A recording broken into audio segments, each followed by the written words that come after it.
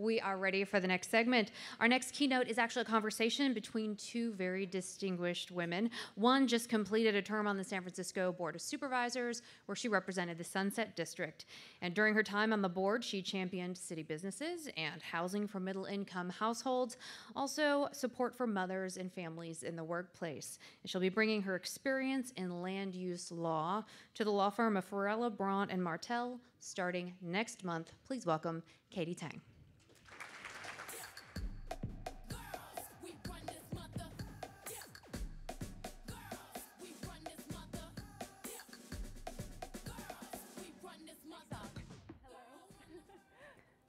Love the song.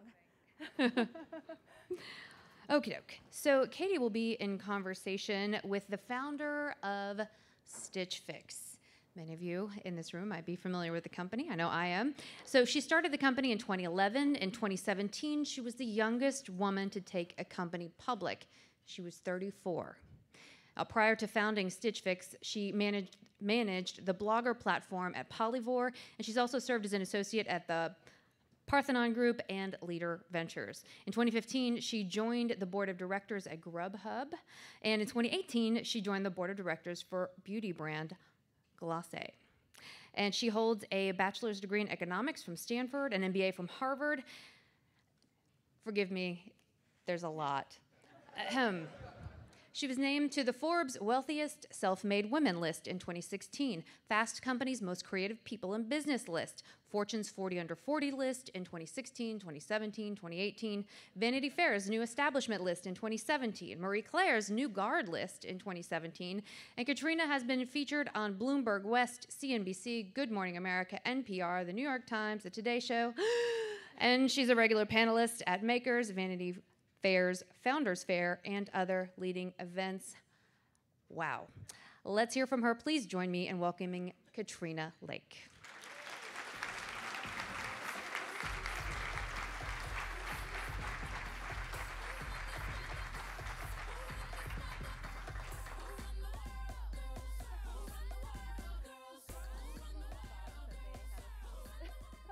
Hi. Good morning, everyone. I love the opening songs for all of us. I'm so excited to be here with my friend Katrina. So fun fact, we actually both grew up here in the west side of San Francisco, products of our public schools here. Yes. So back at Hoover Middle School, if they had told you that 20-something years later we'd be sitting here together on stage talking about how you in 2017 became the youngest female CEO and founder to take a company public, would you have believed it? And that you would have been the youngest supervisor.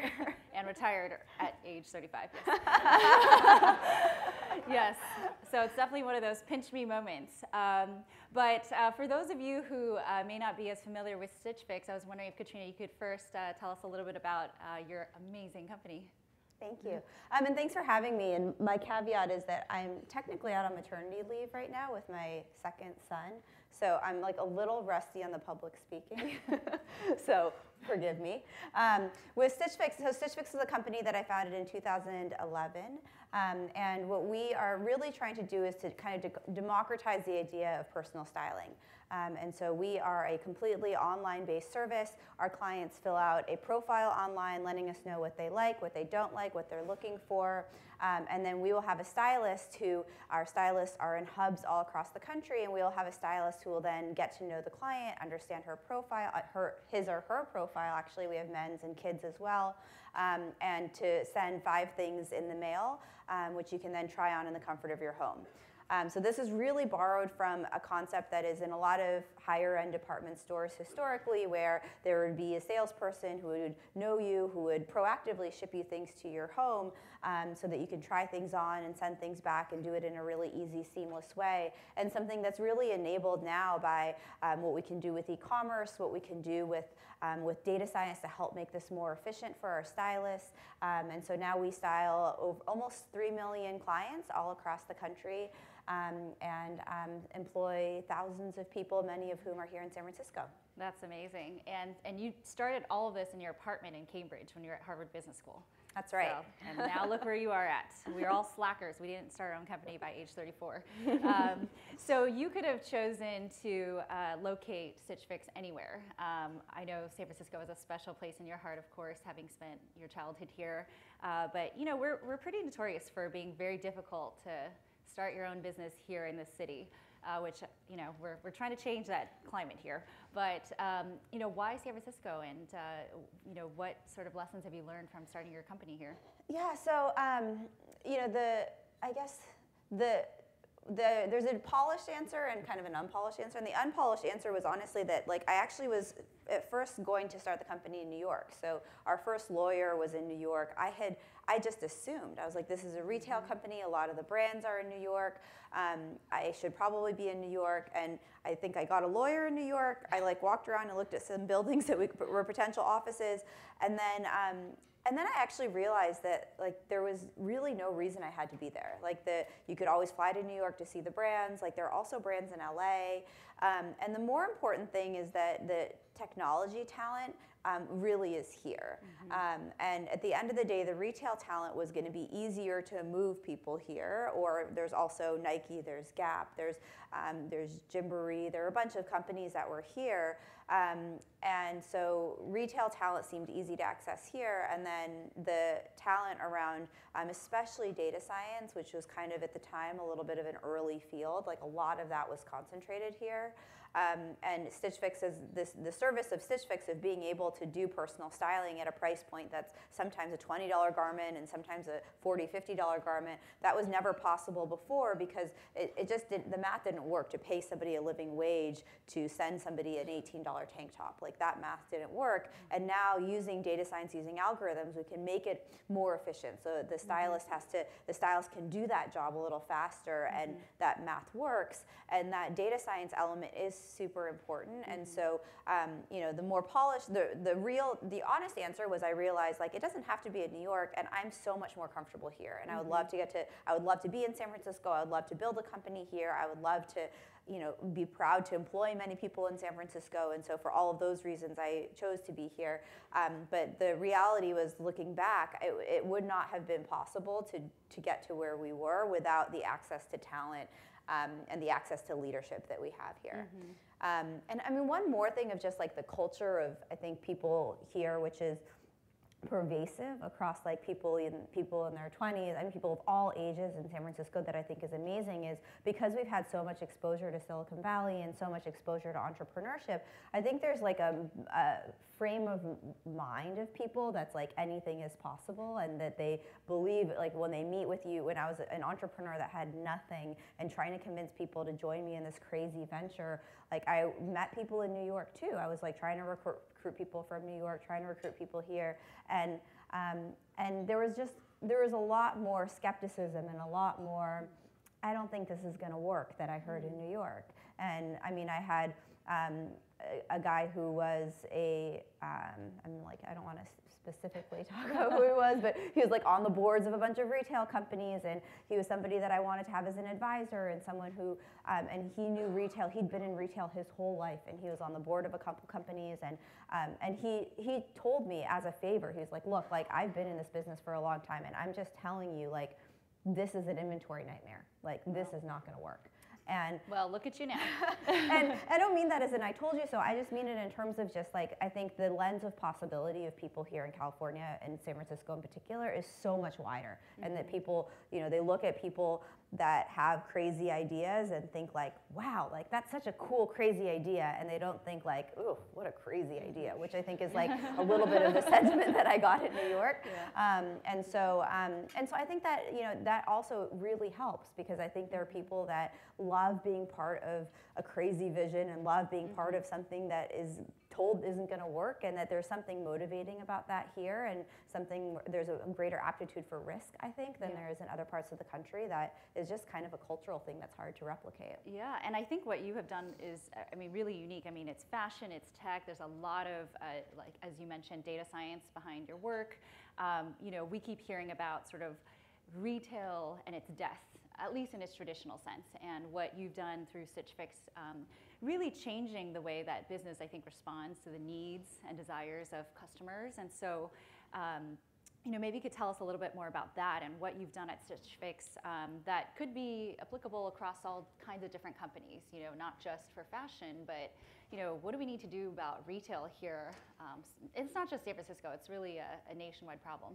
Yeah, I mean, it's just like an amazing world that we live in now, where like my mom, who's an immigrant from Japan, who's like in her 60s, is like calling Ubers and like and shopping online and FaceTiming me, and like, I mean, it's just this amazing the change of how we interact with each other and what we're willing to do and how we're willing to do things differently has, like, the change has happened so quickly in the last 10 or 15 years.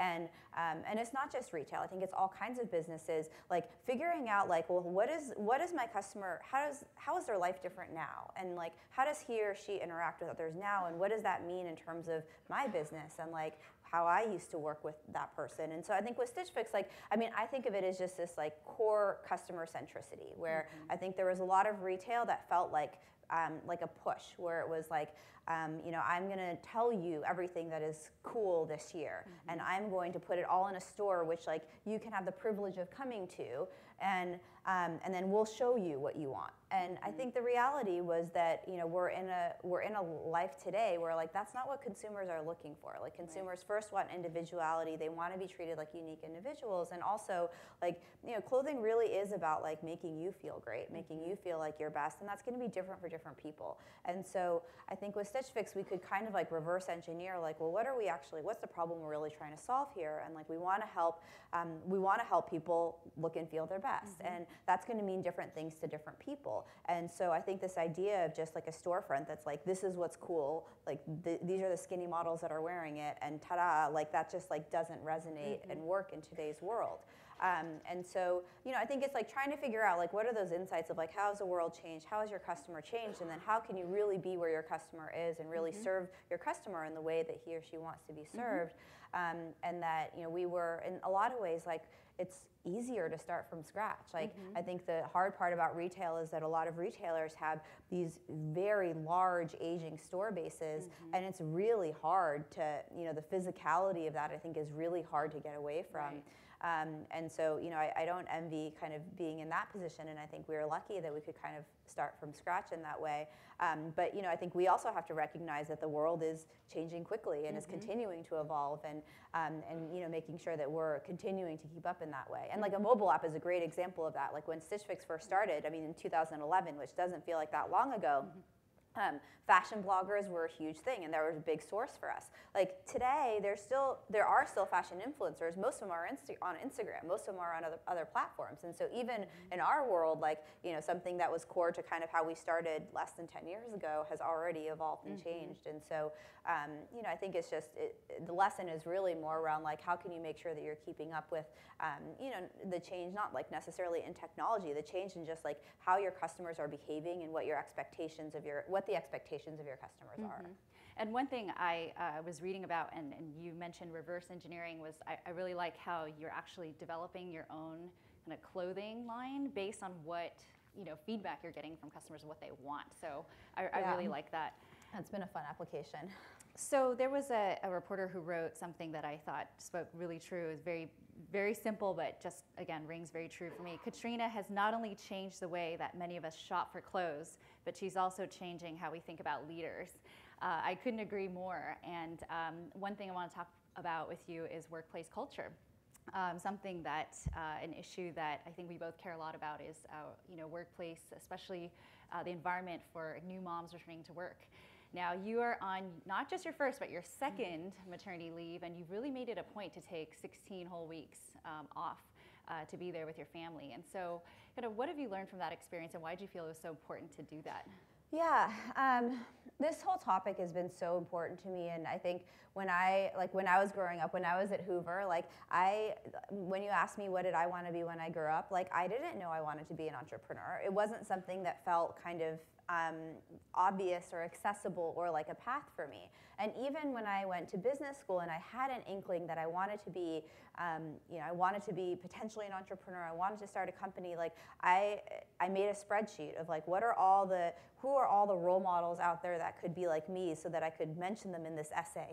Really was kind of part of it, but it was kind of sad. Like, there were a handful, just a handful of Fortune 500 women who mostly had actually come up the ranks, not through entrepreneurship, who were running large companies. But with the exception of that, it was really hard. Like, never mind, like, naturally having people in the media to look up to. Like, I was scouring kind of the business archives to try to find people that I could say were kind of my role models and people that I wanted to be like. And I couldn't find people who looked like me. And so it really does mean a lot to me that, and especially I think now as a parent and really recognizing like how you shape what kids think is possible, like it is so important to me to be able to provide an example of what a different type of leadership looks like, and then also to be able to provide that through my actions, through my team. And so, so I think with something like maternity leave, like I think that even the sentiment on that has changed, even in the time that I've been at Stitch Fix, I feel like. Like I think even in 2011, I felt like it was a little bit like, I think that was potentially around the time of Marissa Mayer where like she had kids and like it was like, don't worry, I'm gonna be back at work and I'll be back at work in 2 weeks. And I mean, there are mixed reactions to that, but like people thought, I think people in some ways like admired that in some ways, and now I feel like it would really be shunned, I think. And so I think even in a short period of time, I think the sentiment on this has changed a bit. But it's, I think it's just so important to be able to show examples that like you can live a great full life, you can prioritize your family, and you can achieve these great things, and to be able to show examples of that. And I think being able to spend time with your kids during that really critical time for women and for men is super important. Like paternity leave is something that I've really, now that I'm seeing kind of friends in New York have kids where their husbands are for the most part expected to be back at work like the next day, 2 weeks later at the most. It's amazing the permanent negative impact it has on the roles of women and men in those relationships.